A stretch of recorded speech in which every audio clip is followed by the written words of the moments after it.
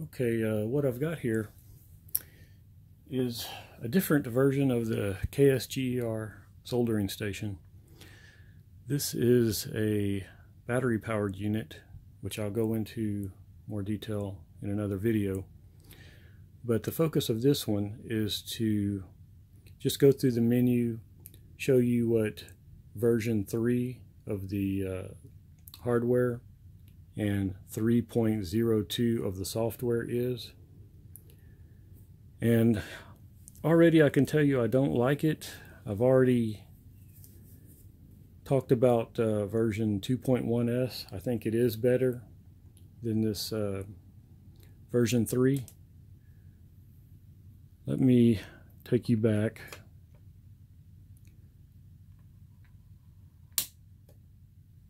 To what you're going to see when you first turn it on. It does have a nice little graphic when you first power it up.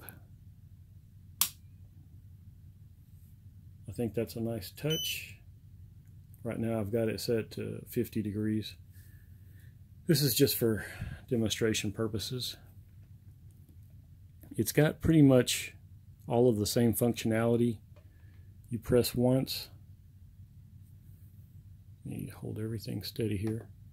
You press once, you set the temperature, wherever you want it. Press, it'll go to that temperature. One of the big problems I have with this particular unit is the display right up here. It either shows 0% or 99%. I'll demonstrate. I'll turn the temperature up and you'll see it goes to 99% as it's heating up. It does heat up really fast, just like the other units from KSGER. But you see there's no indication as far as the power level. And that's really annoying. I like to see the power level. I like to see how much power it's using. I don't care for this. Another problem is that there's no way for it to show you the tip that is currently set, because you can calibrate each of your tips, your heater elements or soldering tips.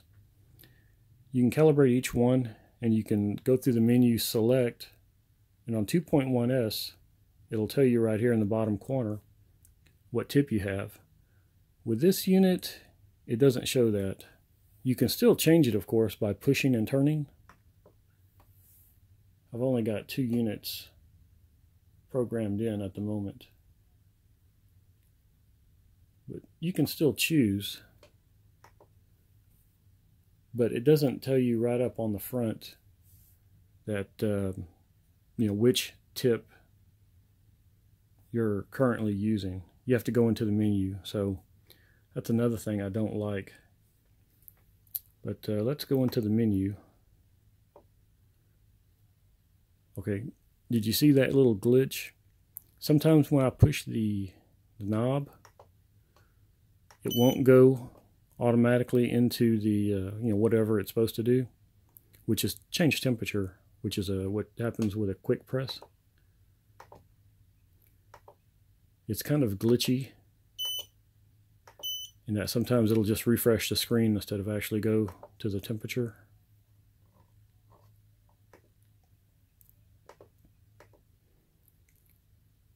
So that's a third thing I don't like about version 3. I talked to the manufacturer about it. They said that it's just a glitch. That's the way it is. I think that's going to annoy me after a while. Well, all 3 of these problems are going to annoy me, which is why I'm sending this unit back. I'm going to get it replaced with a version 2.1s. Anyway, let's go through the menu. It's very similar to my other videos of the 2.1s. You've got your standby, which is all the same. You can set it to wake up by shake or by pushing the button.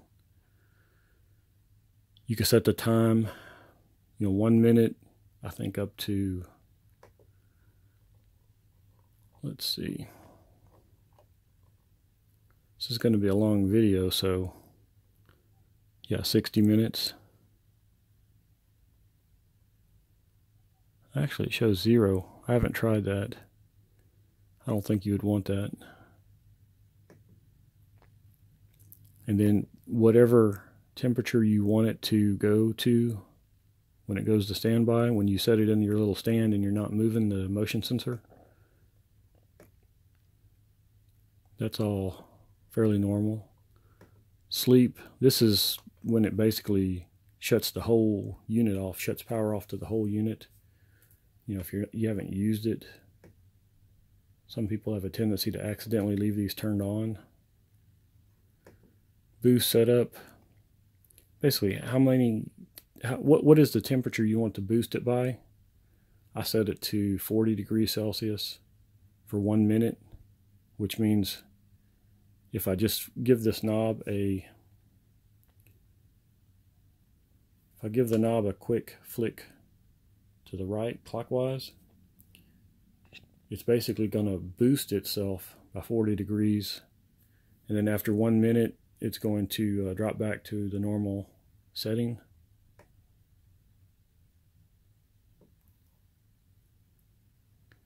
Cold in adjust.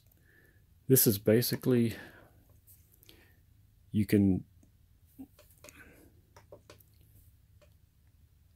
it's not quite clear, but the MCU I think is going to be the internal temperature, and you can have it read what the internal temperature is, and you can calibrate it by going, I've got it set at 22 degrees, because that's close enough. It's not that big a deal. NTS, I think that's going to be the temperature of your hand unit. I'm not sure how it's going to get that temperature, but I think that's what it is.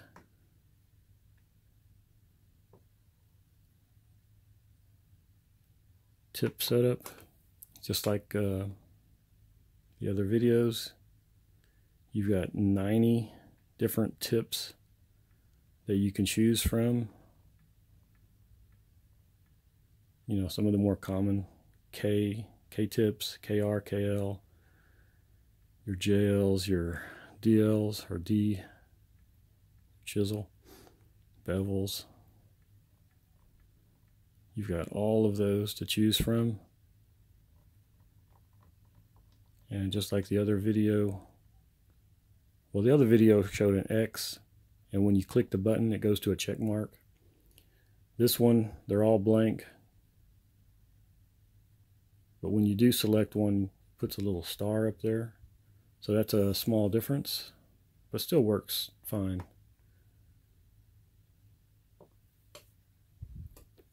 Temp stepping. This is when you're adjusting your temperature in the process of soldering. You can go from 1 degree steps. In fact, let's go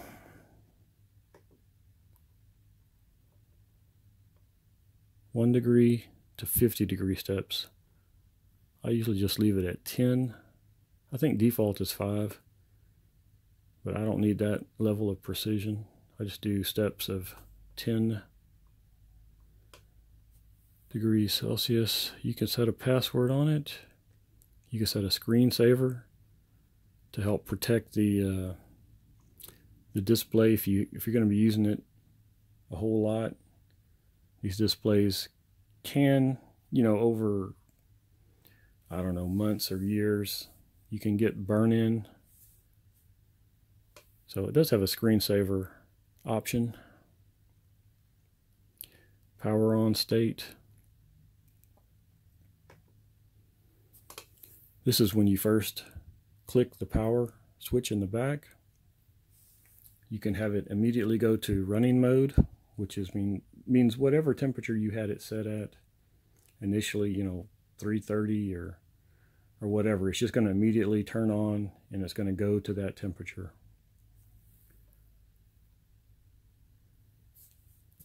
The sleep option means when you turn the power on, it will go to sleep mode, which means it's not going to send any power at all to the tip. It's just going to be like a standby sleep state until you push a button or pick up the soldering wand and give it a little shake. Usually you don't have to give it a shake, it'll sense motion. And then standby is the third option. So if you have it set to go to standby like after 1 minute, and so you drop it down to 150 degrees, that's kind of like an idling state. It helps protect the tip, keeps it from oxidizing, getting black all the time on you. It definitely makes your tips last longer. But yeah, standby mode, you can have it automatically go into standby mode so it's ready. Sleep, running, standby. I just leave it at running. I like it to power straight up when I hit the switch.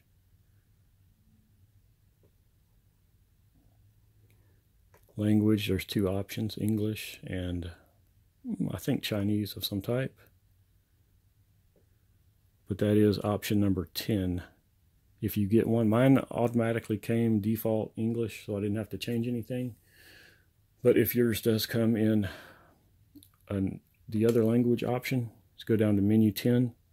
Assuming you ordered version 3.0. This is unique to 3.0, is option number 10. You can set date and time. I usually don't mess with this. It's not that big a deal. I don't need date and time.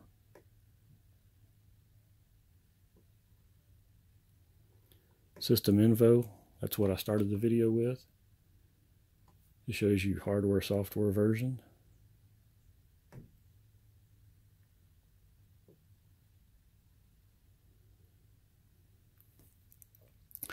Restore defaults, I think that makes it all the default settings go back to factory.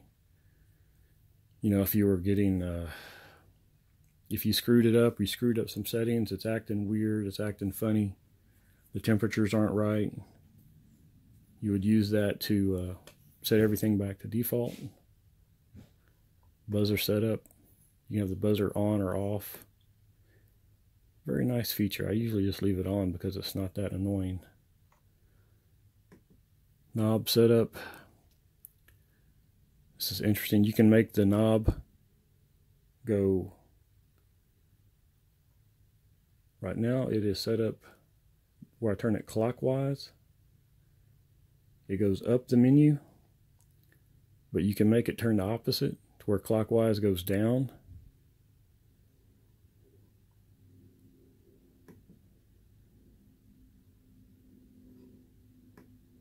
I'm really not sure what the channel option is. Let's go back.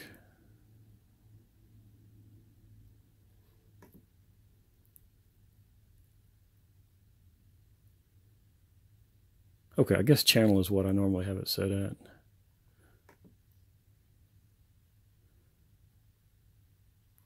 Voltage. Since this is a battery powered unit, this is kind of an important thing.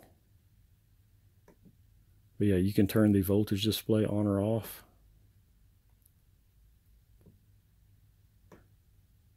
And I'll show you where that goes. Down here in the bottom right, you normally have the date and time. If you turn the voltage option on, it'll show you the voltage going to this main, what do you call it? The front end unit, the hardware software version. And you can have it show battery voltage if it's not plugged in, or if it is plugged into the wall, it'll show, you know, the voltage coming from the power supply. I will get to that in more detail later.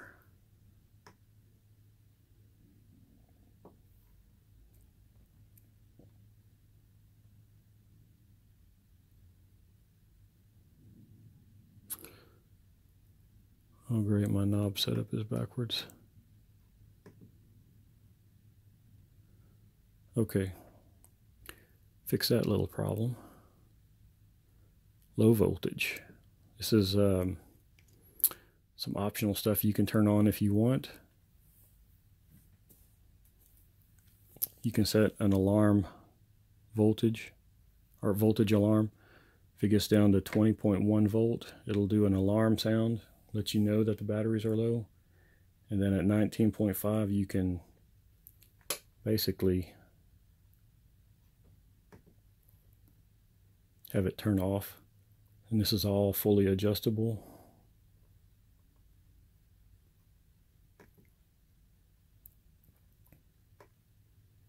A lot of nice features in this. Temp adjust, this is where it goes through. You set it to the temp, the tip, the heating element, like a DL52 chisel tip, and then boom, you go through the adjustment. It'll start off at 250 degrees. You set the offset, then it'll go to 350 degrees. You set your offset, you know, depending on how far off it is. And then the third setting is 430 degrees, which is a little lower than 2.1S. It's set it at 450 degrees. But anyway, it's the same basic idea. I haven't actually adjusted any tips on this yet because this unit is going back. And then you have the exit.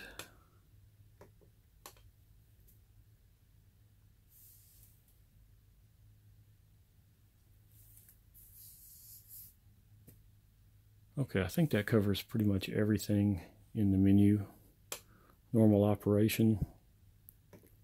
Push it once. Set your temperature. And unfortunately, it doesn't give you an accurate power readout, just 99% or 0. I'm really not sure why it's showing 35. It shouldn't be that high.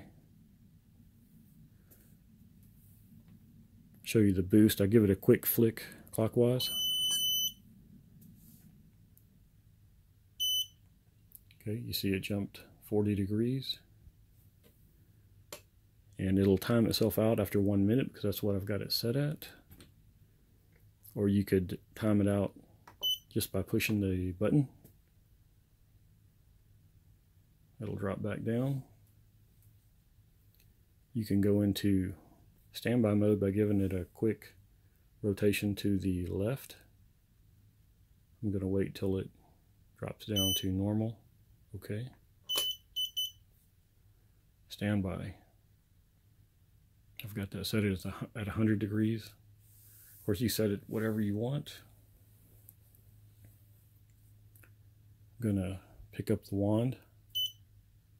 Yep. Automatically senses that, jumps back up to temperature. So functionally, this version 3.0, it works. It just doesn't work as well as version 2.1S. in my opinion. So it's really up to you. And I'm going to do a separate video on the unique features of this battery powered unit. So that's it for now. Thanks.